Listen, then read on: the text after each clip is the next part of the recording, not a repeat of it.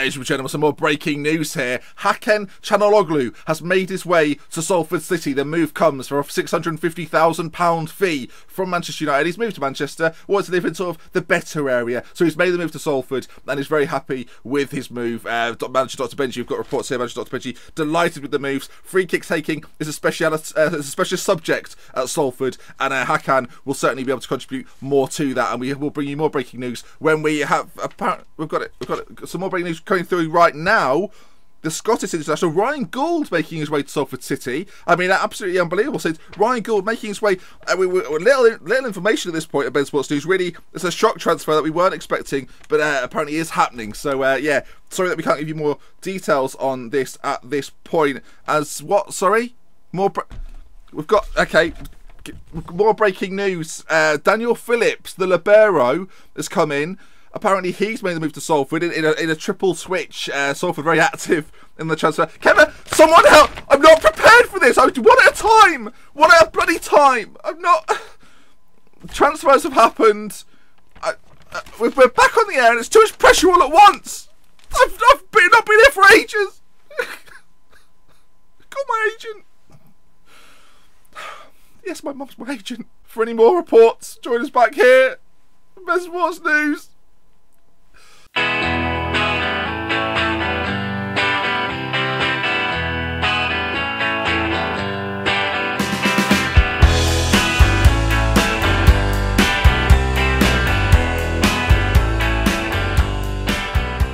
So yes, since last episode, things have progressed somewhat. Our squad looks a little bit different, and some incomings, as you now are aware. CALHANOGLU, I think that's how you say his name. It's very close to that anyway. The Turkish international, 100 caps for Turkey, 33 now. Has had an interesting career. PSG, Atletico Madrid, a spell at Manchester United, which didn't really come to anything, and we've picked him up for 650k. I mean, we've had a free kick specialist at the club for some time. We now have another one. Not quite to the standards of Andy Tannoy, but CALHANOGLU will probably provide something a little bit different, and due to our injuries at the attacking midfield position, we needed to bring a guy in that could do that job, and we didn't just bring in one, we brought in two. Now, many of you will be familiar with Ryan Gould, one of the sort of wonder kids at the start of the game for the last few football managers.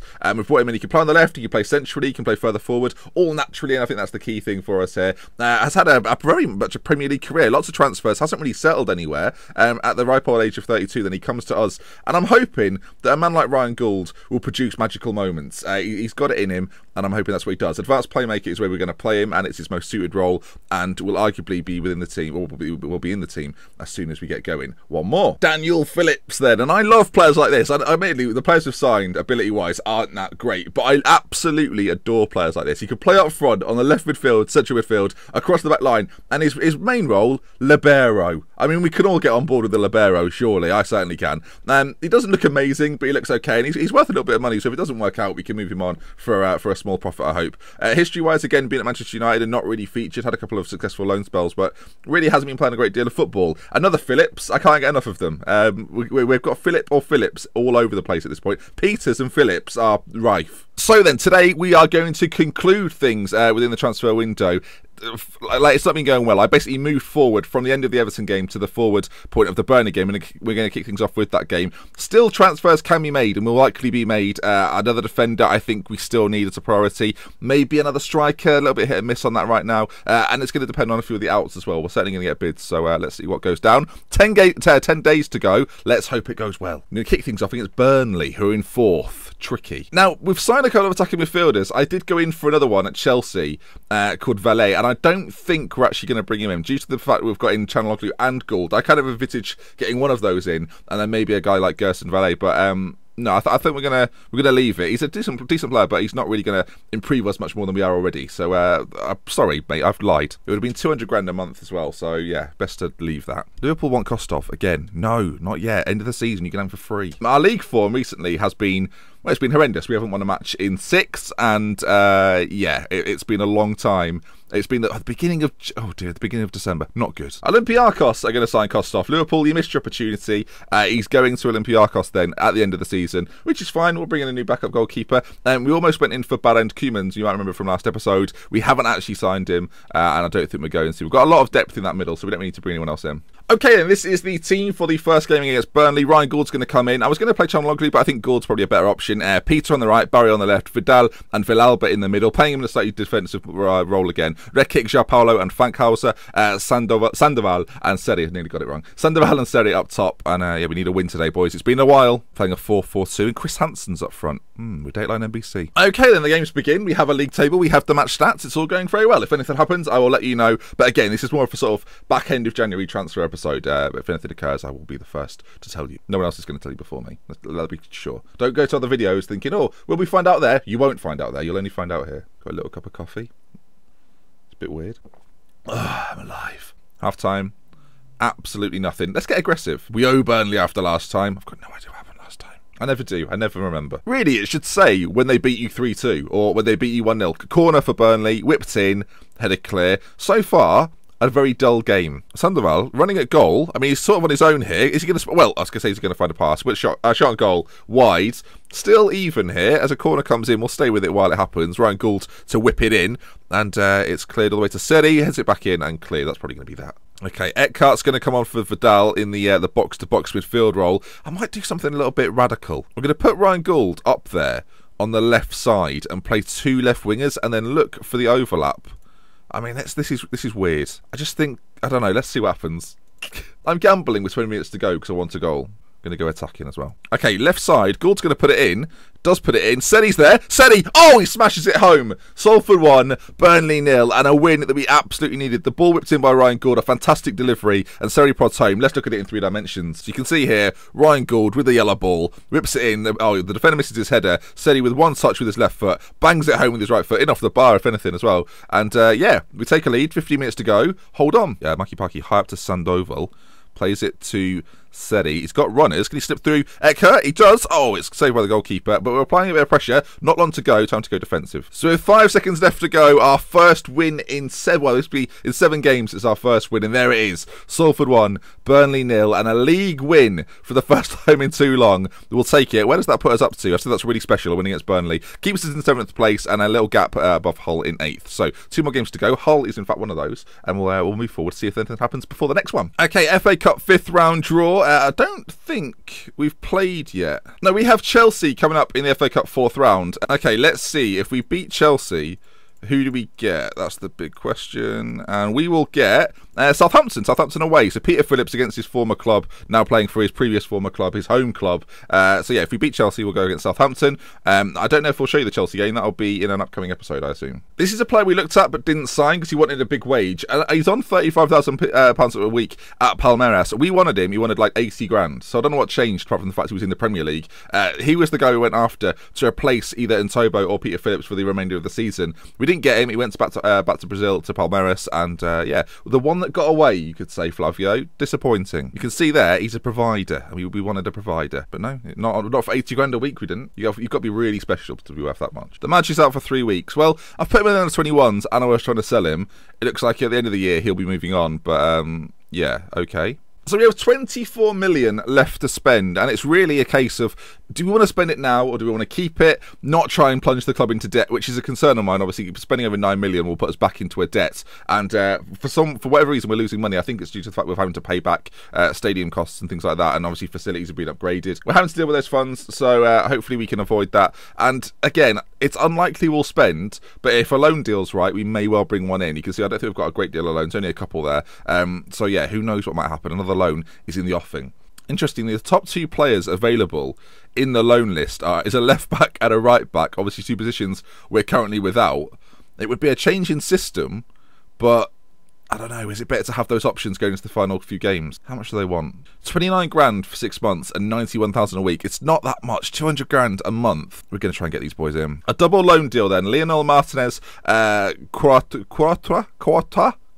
it's weird to say with your mouth. And Braga from Barcelona. I don't know, this wage could be a lot bigger. 30 grand, not that much. 190 grand a month. We'll take that. Well, okay, 2 loan deals. Maybe going to bring them both in. It just gives us another option defensively, which we don't have currently, and something that we probably do need. A lot of people say, oh, maybe switch to the 4 at the back, maybe it'll be a little bit more fruitful, and you may well be right, so we'll have to try that today. Stoke, though, we play today, and then we'll see what happens with the loan deals in just a moment. Let's run you through the team. Only one change then in this side, from the side that won our last game against Burnley. Kovacs is going to come in and replace Rekic. Obviously, he's on loan currently, but he's going to play for us alongside Gianpaolo and Falcao. So the rest of the team remains the same. Villalba, Vidal, Barry, Gold, Sandoval, and Seri up top. Hopefully, again, another win. Let's get ourselves on a bit of a run. There's the first goal then. Stoke take a 1-0 lead. Hamid Loar, I think that's how you'd say it, has gone through and scored. 1-0 Stoke, not good. 10 minutes gone, and again, we're up against it. I must say, 22 minutes in, and we are not in this game whatsoever. Kovacs, his first bit of defending for us, well, he was ghosted past there. Yeah, it's been a bit underwhelming so far. I guess a chance for us here. Vidal plays it up to Seri. I mean, we'll stick with this and see where it goes. Villalba with it now. He's got a couple of options ahead of him. Ryan Gould on it, slips it through to Seri.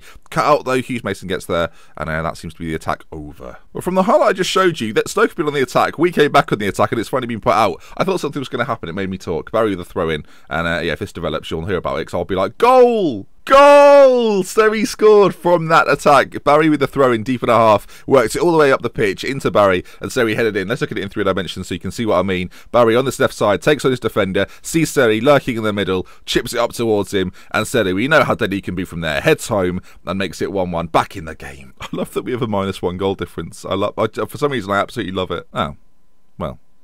Stoke have scored from an impossible angle. I'm going to show you this just through dimensions because I can't believe it from 2D. So they're out on this right hand side. The ball is put to the back of back posts, and Udren from there heads it to the other corner, posting in, and it's 2-1 Stoke just before half time. A killer blow. So at half time, we're going to get angry. It worked. Okay, quick double change. Eckhart and Thomas are going to come on. And we might move God out to this left side again. It worked in the first game. Let's try it again. Look for the overlap. Exploit the left flank. I mean, we got a goal last time. You might as well try it. We'll go attacking structured for the final 10 minutes. See if we can nab one. We've got 2 players on the left. They break down the right with so much space. Neither of them track back. Kovacs has got to make the challenge and doesn't. Park with a save. About 5 minutes left to go.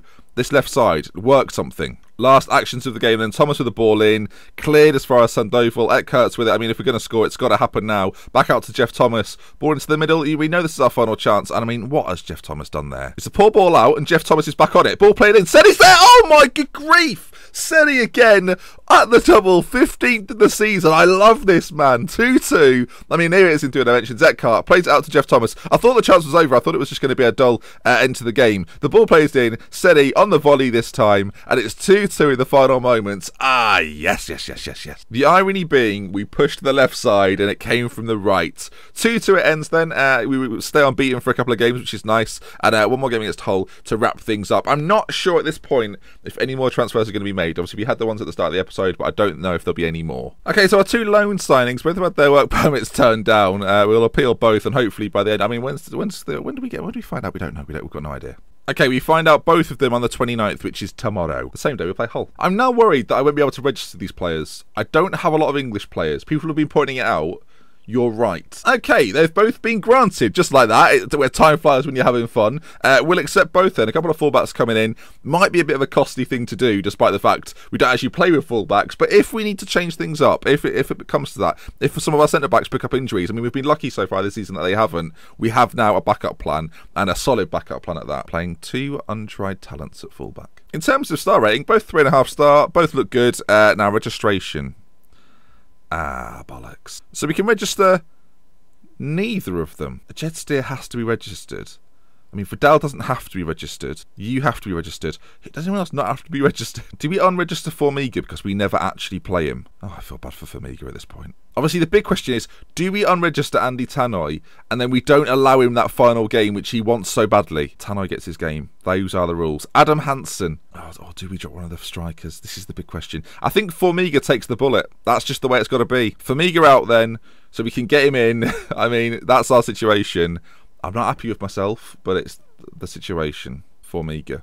We'll meet again as I drop him down to the abyss that is the reserves. Okay then, game today, and we're going to make one change. Called out CALHANOGLU in. Obviously, we win the last game, so we're going to try and switch things up just a touch. Fankhauser, João Paulo, Kovacs at the defence, Peter, Barry, Vidal, Villalba, Sandoval and Seri up top with Hakan, CALHANOGLU just behind. Hopefully I'm saying that right. It's a tricky name, but I think I've got it nailed. Mikey Parky, obviously, in goal. Oh, numbers. Numbers are plenty. All the 30s. Okay, Hull playing a 4-4-2. Can we get the win? They currently sit in 8th place. A win today would keep us comfortably in 6th place, and that's what we're looking for. And by comfortably, I mean a point ahead of Chelsea. Note also that Hull have Bonazzoli. A few people will know the name. Speak of the devil. Speak of the bloody devil. Bonazzoli with the goal. Hull 1-0. I just shouldn't mention player names because quite clearly it hates when I do that. Attacking structured for the rest of the game until half-time, and I'll probably change it. So at half-time, still 1-0 Hull. Changes can be made. I mean, we've done it in the last few games and to good effect. So it's not over, but we need something more in the second half. Okay, going to make a couple of changes. A few of these guys have played a lot of football recently. So we're going to get on Stefan Weber. And we're going to bring the harp on for Seri, who's played a lot of football recently. Got some good goals for us, but it is in need of a rest. So the harp comes on to play alongside Sandoval. Can we hear the tune one more time? We haven't heard it at all this season. You can't argue with this goal scoring record. He's the top scorer ever for this team as the ball to the... Good save by Mikey Parky. How has he done that? Sandoval with the goal. Fires home. Makes it 1-1. It's a ball from Peter right over to the side to Barry, which is knocked back across, and Sandoval has popped it home. You can see here a high looping ball. Barry heads it back. Sandoval, I think he has one shot which is blocked, and then the second one puts it in. Oh no, it's first time. I thought it was blocked the first time. There it is then. 1-1. Back in it. Again, some good changes, and it's resulted in a goal. Can we grab a winner? No. No, we can't. As soon as the harp got the ball, blew the whistle. So fair enough. That brings us to the end then. An unbeaten episode today. We're not going to play any more games, although there is one more on the final day. We're not going to do anything on the final day, apart from those loan deals. Nothing else is going to occur. So the Watford game will leave out for today. But if you enjoyed today's video, please drop a like on it. If you want to see more, subscribe to the channel. From me, Benji. Until next time, I'll see you again very soon. Goodbye. 3 games without defeat? Core title contenders.